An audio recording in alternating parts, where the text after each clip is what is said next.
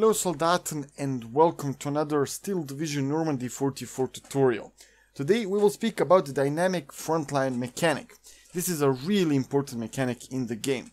Before we are to start, I would like to recommend you guys to check my other two tutorials I uploaded regarding the battle groups and the phases. Those two videos will help you understand the frontline mechanic even better.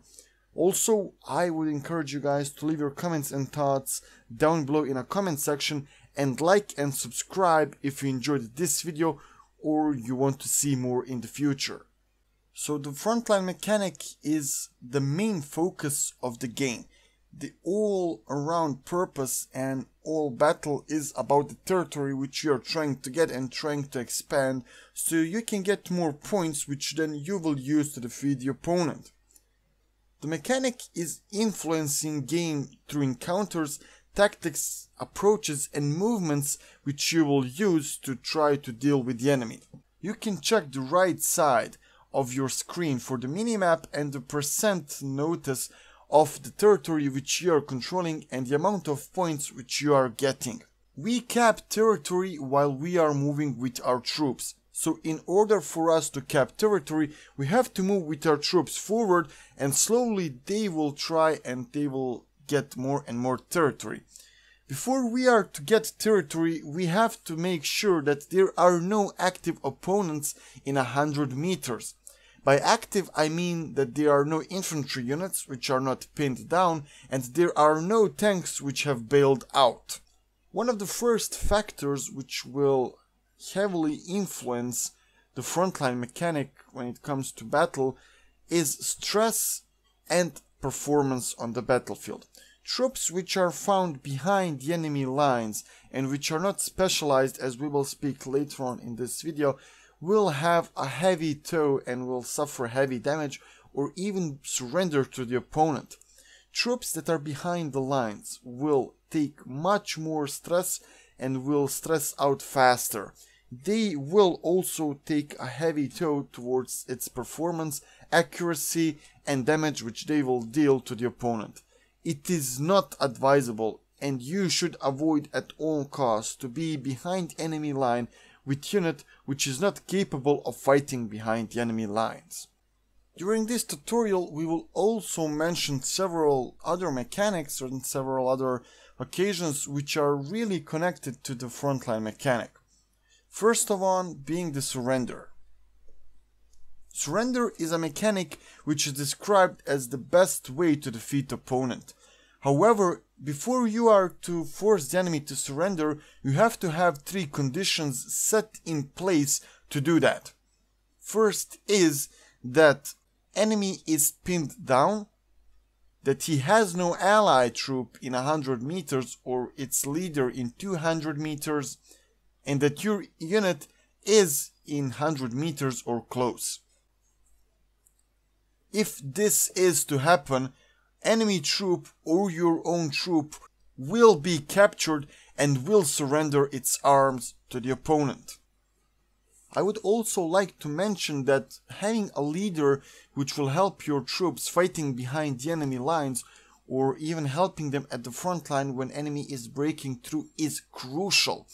That leader will provide your troops with the necessary boost in morale, accuracy, performance and stress lowering capabilities when it comes to a breakthrough or fighting behind the enemy lines. This way they will take less penalties fighting the opponent.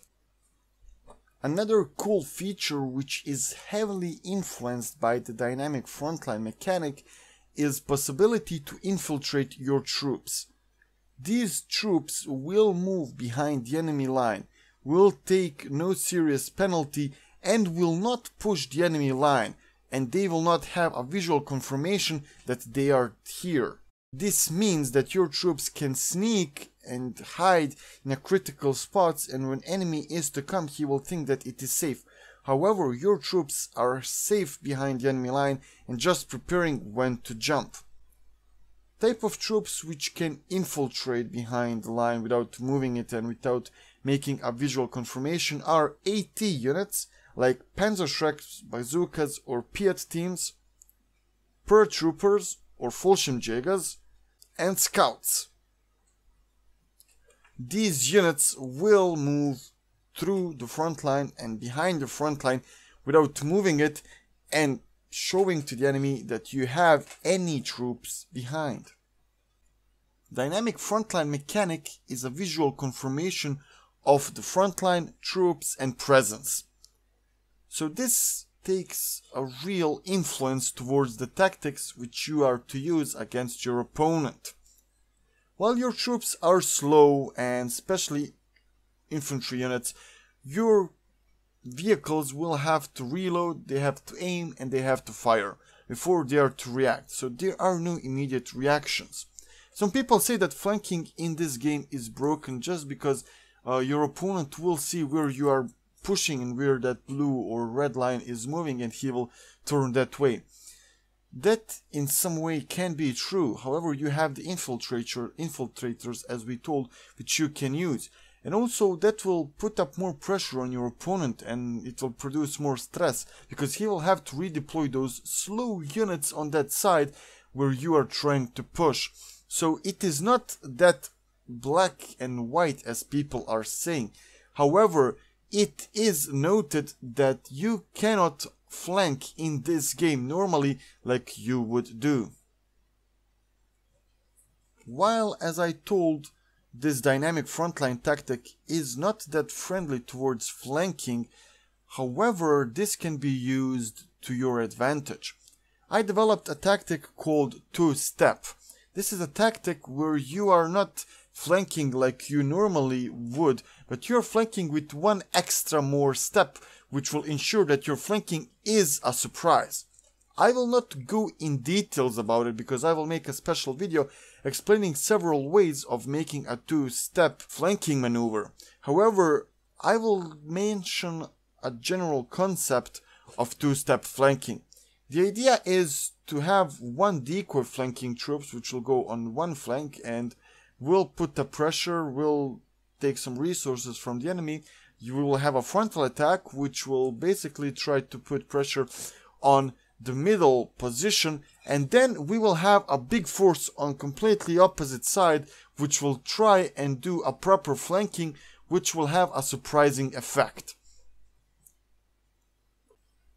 In the end, I hope that you guys enjoyed in this video. If you did, please like, share and subscribe. That will help this channel a lot. Also, you should check my Facebook and my Twitter page where you will get more information about our videos, our schedules and so on and so forward. Furthermore, I hope that you guys will buy this game. Honestly, I will make a review about it, but I'm really impressed with this game. You can leave your opinions, your experiences with the game or your expectations about the game down below in the comment sections. Until next time, thank you guys and see ya!